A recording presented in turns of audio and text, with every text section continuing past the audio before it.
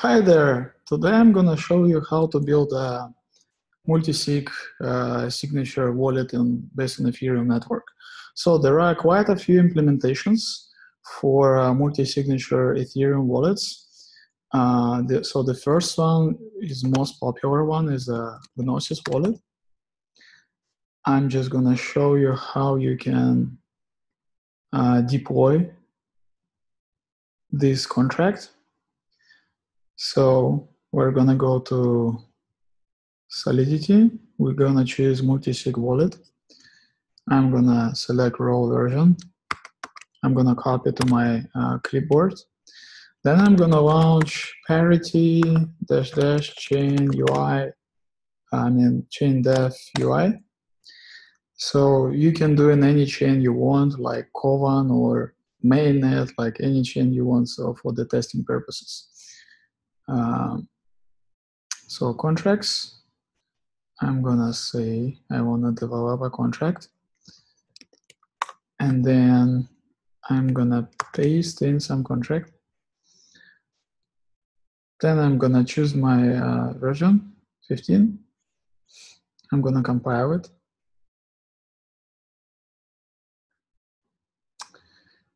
Looks like we have some issue. I'm just gonna bump the version here. Optimize, compile.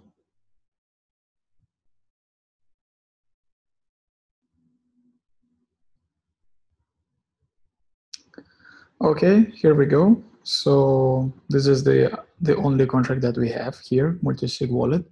I'm gonna click button deploy. I'm gonna provide some name. You can choose whatever you want, like Roman Storm multi-sig wallet. And I'm gonna say Oracle's org wallet test. Then I'm gonna choose how many owners will be managing this wallet app.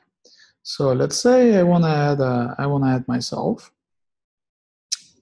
I wanna add somebody else. Let's give it some name.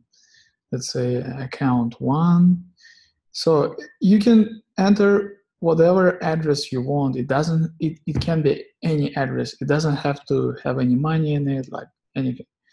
So let's say I'm gonna choose these 3 owners.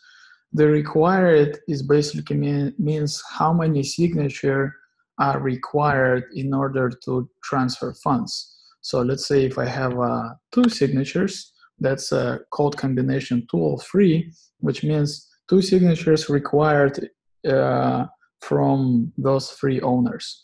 It could be like 5 of 10, which means like there are going to be 10 owners, but only 5 signatures will be required in order to move funds. I'll show you how this works. So I'm going to create this wallet. Okay, so the transaction is mined. We can verify this wallet here. So whenever you deploy a contract with Parity, it always saves automatically here. So you go here, and here we go. We can see already some information already pre-populated because this contract has some public constant functions that it can always read some information from your contract in the blockchain. So now we're gonna move some money into this wallet, and then we are gonna transfer it from the wallet to somewhere. So let's say I'm gonna transfer to my just new wallet. I'm gonna transfer 50 Ether. Send.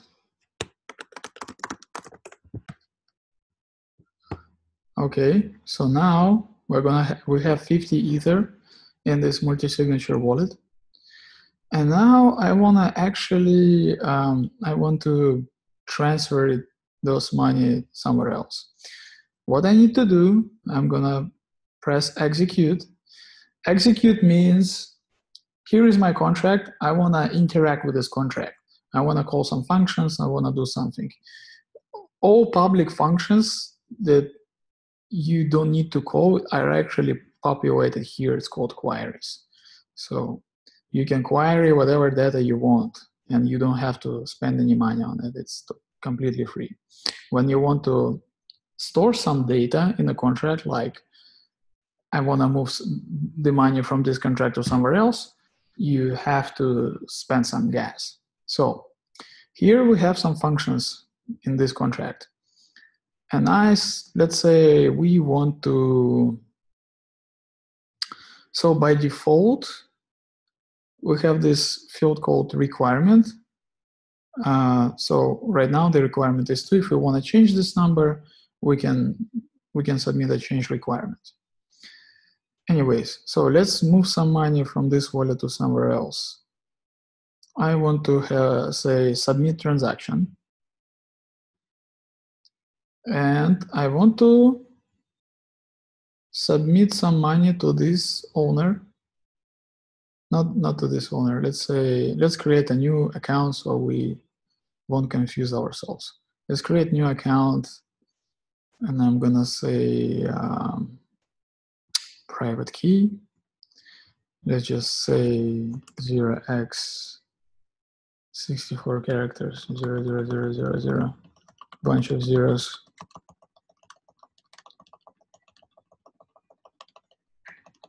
And okay, I'm just gonna say 11. Okay, I think that would be enough. 11 new account to get money from multisig. I'm not gonna do any password. I'm just gonna say import. Okay, here we go. This is the account that we just created. And I'm gonna say, okay, I wanna move some money from this wallet to our account. So destination address is 11, new account. How much money I want to move. So here is I'm gonna show you some very cool feature in Parity, this toggle. So basically most people will say, okay, I wanna move like 5 Ether. What you actually do, you're gonna move 5 Wei. Wei is not Ether. Wei is the smallest the smallest denomination in Ethereum network. So if you actually want to move 5 Ether, you have to press this button. As you can see, this is what your 5 Wei equals to in Ether. This is like, I don't know how many zeros here, but anyways, if you want to move 5 Ether, I have to press this toggle. It shows Ether. And if you want to verify how much you actually want to send in Wei, this is how much it costs in Wei. So we want to send 5 Ether. We don't need to provide any data because we just want to send a simple transaction. So you can leave it as 0. This is pretty much it. So some people think that, oh, here is where I provide my value, how much I want to spend. No, you have to leave it as 0 because you don't want to send any money with this transaction to your multisig wallet. Just leave it as 0 if you want to withdraw your money. So I'm going to pause a transaction. Okay, let's see what happened. So now we can verify that we send the transaction. Okay, submit the transaction, 5 Ether. So there is 250 Ether. As we know, we have to have at least 2 signatures in order to move any money from this account. As we can see, there is already 1 transaction that we just created. And we can verify that by, we need to get transaction ID. So let's say,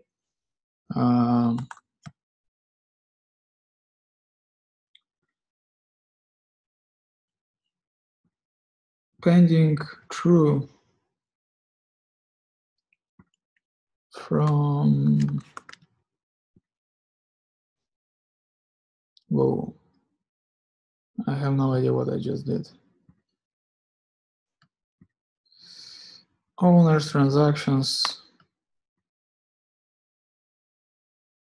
Okay, so this is our transaction. And the ID, I believe, is 0. this is our transaction ID. You basically say, okay, I want to see this transaction. This is my transaction ID, and I want to acquire the data. And this is the transaction ID that we just created.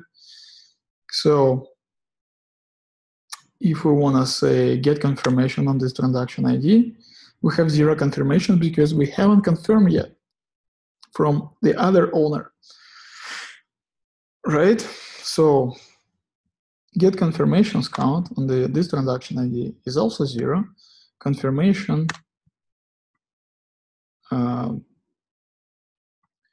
the address is Roman Storm. Yep, as we can see, it says, yes, Roman Storm initiated this transaction and he confirmed it. That's why we have true. But if we want to see if the other owner initiated this transaction or confirmed the transaction, that's going to show false. I mean, Parity doesn't parse correctly true or false. It only shows true. But whenever the value is false, it just basically doesn't show anything. Just don't go crazy if you don't see anything. Just it's okay. Get transactions count true. We want to see how many pending transactions we have right now. Only 1. This is correct. Do we have a confirmed transaction? No, false. So let's confirm this transaction. So I don't know what did I put here that it all messed up. Okay, so we can also verify, is this the owner? Is this guy the owner? Yeah, he is the owner. Is this guy the owner? No, he's not. This is basically, I just explore you what we have in this contract. We also see the events. Events basically historical data, whatever happened in this contract. So we can see like we deposited some money, we then submitted a transaction ID, and when you submit a transaction, you automatically confirm it because you want to send some money to somebody else. So you send it and confirm it. And then now we're gonna confirm this transaction from the second owner, account 1. So in order for me to make a transaction, I have to have some Ether into it. So I'm just gonna give this guy a little bit of money. Like, let's see if we can move any money with 0.01 Ether. Keep in mind, this is not a mainnet. This is a development chain. So the gas limits and gas cost is very minimal. Okay, so now I want to execute from account 1. I want to call function confirm transaction, and my transaction ID is 0. Post.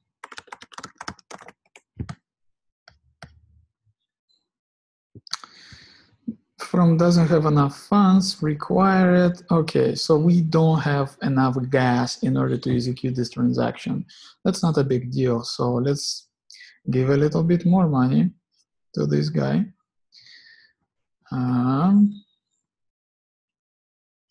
So I want to say transfer from this to account 1. So we just need to basically like this, and then it should be enough. All right, so now I want to execute a transaction. Give me a second. I want to confirm a transaction. Transaction ID is 0 from account 1, post transaction.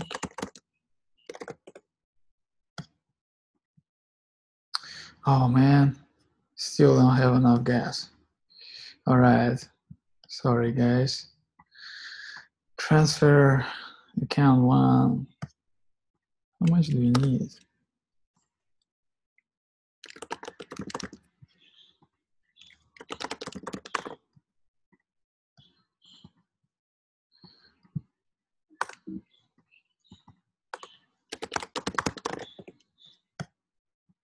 Okay. So let's see, we just confirmed the transaction, which means it should be executed now. As we can see, we have 45 Ether because we just confirmed that, okay, yes, I agree with the Roman Storm that he wants to execute this transaction, and he confirmed the transaction. So now we can see that get transactions count executed true 1, and then pending should be 0. Get confirmations count for transaction ID 0, 2. There were 2 confirmations. So address count 1.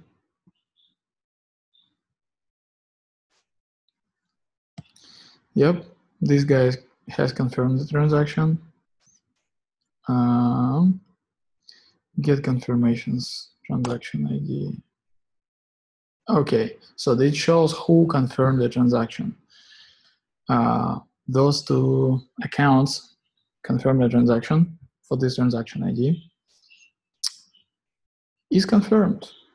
Transaction ID 0. Yes, it was confirmed. We have 1 transaction count. Yep. So that is pretty much it. We can see this transaction. It was executed. True. 5 Ether. And this account should have 5 Ether right now. New account. Here we go. 5 Ether. You can do anything you want with this multi-signature wallet. So if someone tells you that you can buy some tokens with a multi-signature wallet, all you have to do, you just have to submit a transaction. And if the ICO doesn't support fallback functions, you can put arbitrary signature in a data field similar to what you have in like a MetaMask or any other wallet, Ethereum.org, for example. So this is a private net, as we can see. Right now it actually reads information from my MetaMask, from the Coin chain. So like if you don't want to install Parity, you can just use MetaMask, and like you can change the chain like mainnet, ROPS, and Coin ring by, or you can run your local some node like tester PC or something. So here you go. It reads your balances, it reads all your transactions, everything. It's pretty cool. And here you can also deploy contracts, similar to what I did in Parity. You can say, I want to deploy a new contract, and you can provide the code, you can compile it, send it, deploy. It's pretty much all replicated experience without running the Parity. It's pretty cool, I think. What else? I think this is it. So what else? What we have? Similar to how we did the transaction. We sometimes, actually, yes, sometimes you have to execute a transaction. So let's say we confirmed transaction, but for some reason it wasn't executed. We can say you can provide the execute transaction and transaction ID. Revoke confirmation. So if you confirm your transaction and you want to revoke it, you can revoke it. You can replace the owner. Here's my new, let's say if I change my address, I want to replace it. This is me, this is the new owner, and you just replace the owner. Or you can completely get rid of the owner. And every action reads how many signatures required. So that's how multi-signature wallet works. Thank you.